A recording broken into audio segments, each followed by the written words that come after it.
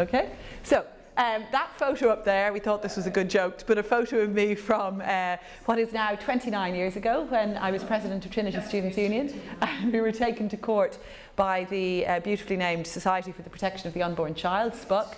And some of you who are of my vintage will recall the greatest chant we ever developed on the students' marches, which was SP, SPU, SPUC, SPUC off.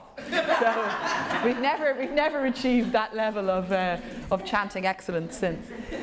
But we were taken to court by SPUC for providing information on abortion, and that's a more recent one, obviously, campaigning for a yes to repeal on the 25th of May. How did we get to a position where we were taken to court as students? Well, I want to talk about you know, about the 8th Amendment, about the consequences, the legal consequences of the 8th Amendment, and the tragic cases, the decades of tragic cases we've seen as a result of its enactment. So as we know, it's 35 years ago this year that the 8th Amendment was inserted into the Constitution in 1983. I'm just too young to have voted in 83, so I am part of that generation of women and men who've grown up under the chill of the 8th Amendment, but who never have had an opportunity to vote on the issue of abortion, the actual issue itself, until now. And of course we know the wording of the 8th Amendment. The state acknowledges the right to life of the unborn, and with due regard to the equal right to life of the mother. No coincidence that the unborn right to life was put first. And of course, as you'll see, they're very much regarded as equal in law, with all the consequences that that brings. And of course, at the time, Mary Robinson, Peter Sutherland, then Attorney General, and others did warn of the dangers of inserting this text into the Constitution. But even Peter Sutherland and Mary Robinson didn't quite foresee the really horrific range of cases and tragedies for women that would unfold as a result. We did in 1992 add 2 further clauses to Article 43.3, known as the travel and information clauses, saying that the subsection shall not limit freedom to travel. The ultimate hypocrisy, in other words, that we're respecting the right to life of the unborn, but we absolutely accept that women and girls will travel to have abortion in another state. And of course then the freedom of information clause as a result of our cases.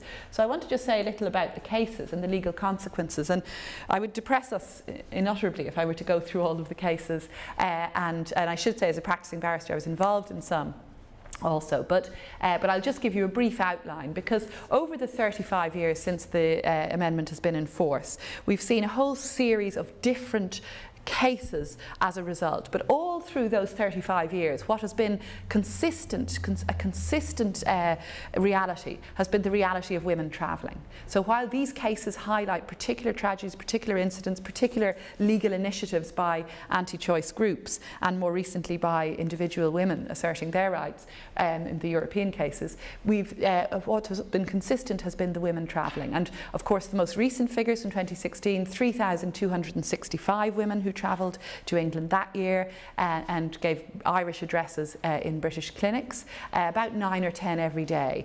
But we know, of course, increasingly, as Catherine's committee heard, women are also accessing the abortion pill online here in Ireland, and we'll say a little more about that in a minute.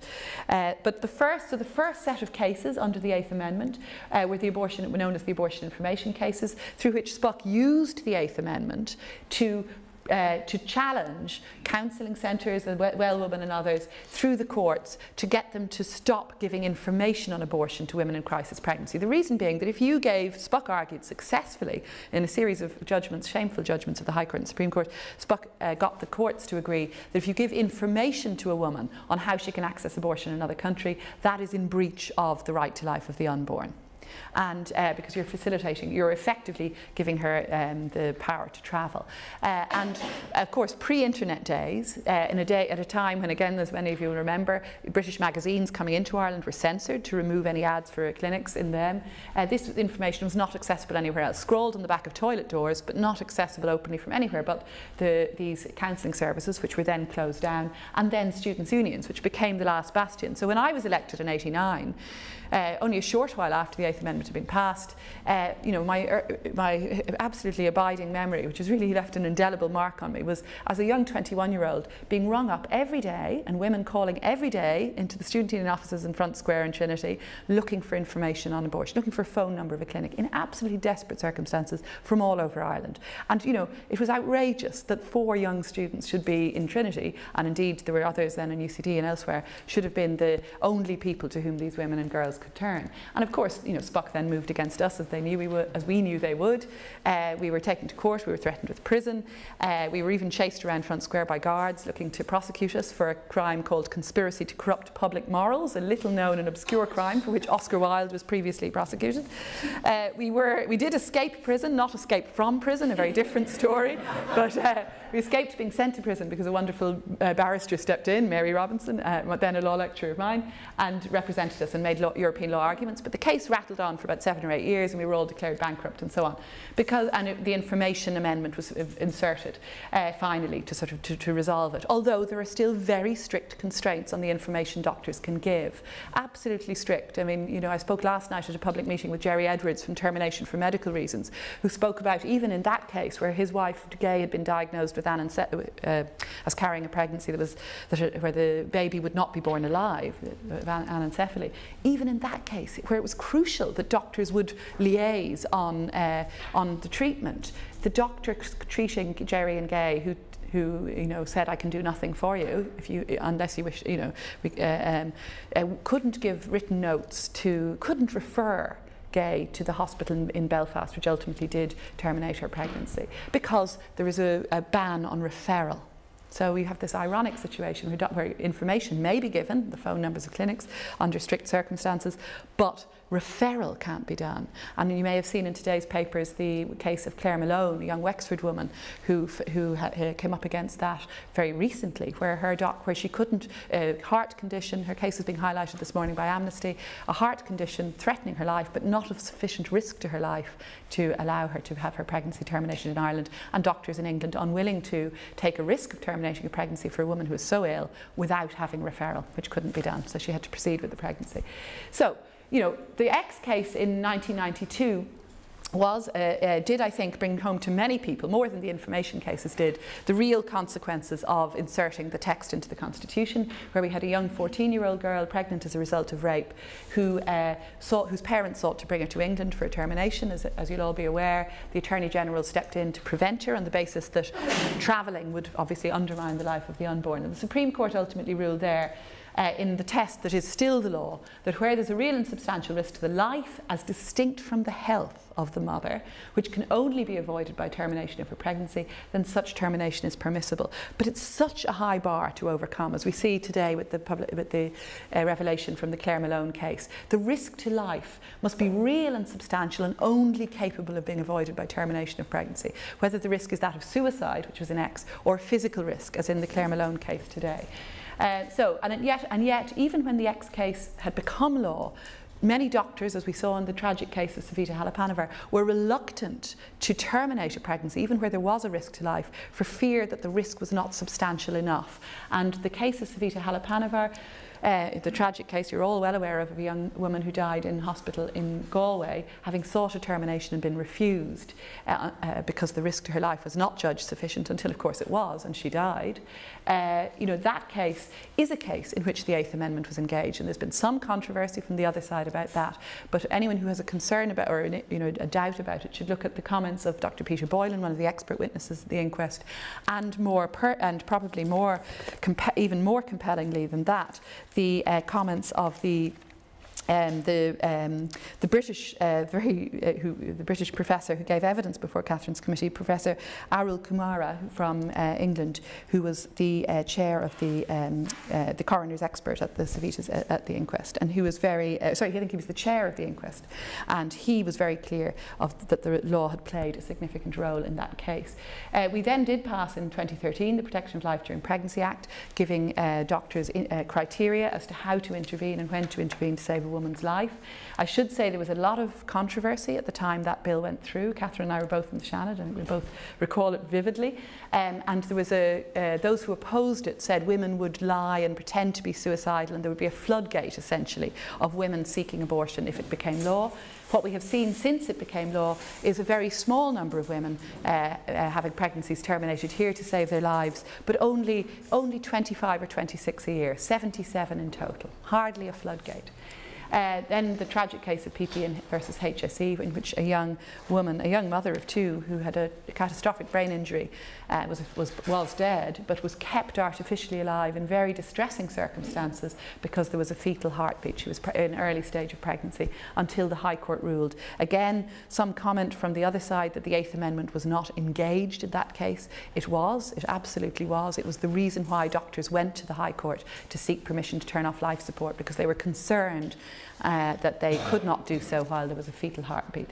And then finally, much more recently, a series of European and international law cases in which women have asserted successfully before the European Court of Human Rights in the ABC case and the United Nations Human Rights Committee in the Mellett and Whelan cases. They've asserted their right, that the Irish state has breached their rights. In ABC it was because the law wasn't sufficiently clear about when doctors could save a woman's life, and in the Mellett and Whelan cases it was because Ireland doesn't allow abortion in cases of fatal fetal abnormality.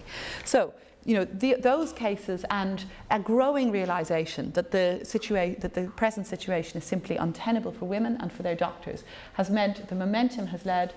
We have seen a momentum and a process leading to the holding of a referendum. And you see there pictures of Judge Mary Lafoy, chair of the Citizens' Assembly, and then a snapshot from Catherine's committee, the Joint Committee on the 8th Amendment.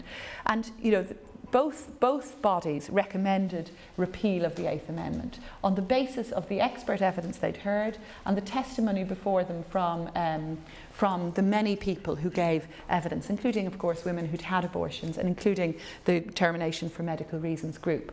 So I've just put up there very simply, and I know Catherine will go into more detail, what the recommendations of the Oireachtas Committee were, why they recommended repeal, because of the medical evidence they've heard around particularly when can doctors intervene to save a woman's life, and we've seen that. I think that's really highlighted starkly in the case that's being made public today, as I've said.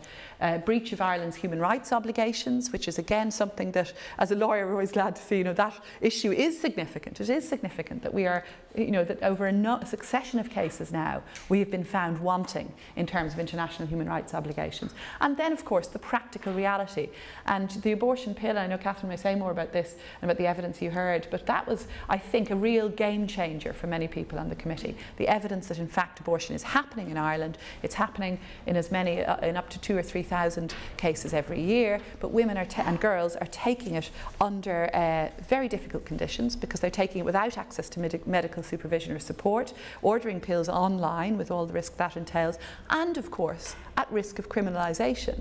And the 2013 Act, for all the difficulty we had bringing it in, it is highly restrictive, and it imposes a 14-year criminal sanction on anyone who has an abortion in a circumstance where it's not necessary to save their life, including the woman herself and anyone who assists her. And for those, and again in debates on the other side, I think both Catherine and I have been asked, but there's been no prosecutions. There have been prosecutions in Northern Ireland very recently where a mother and her daughter were prosecuted for importing pills online.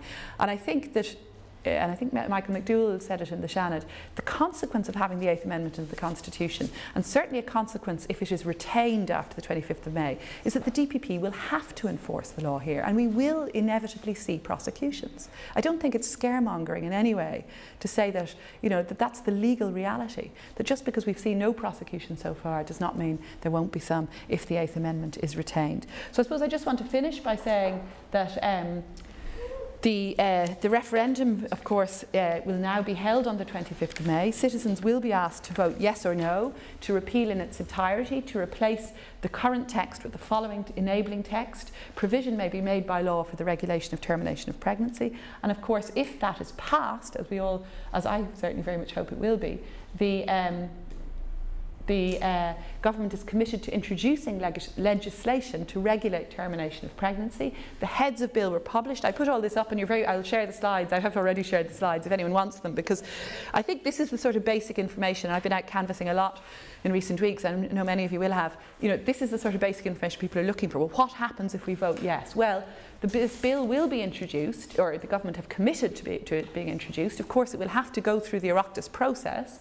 But what the bill provides for is to provide, as recommended by Catherine's committee, is to provide for access up to 12 weeks without specific indication as to reason. The bill actually differs from the committee recommendations in some respects.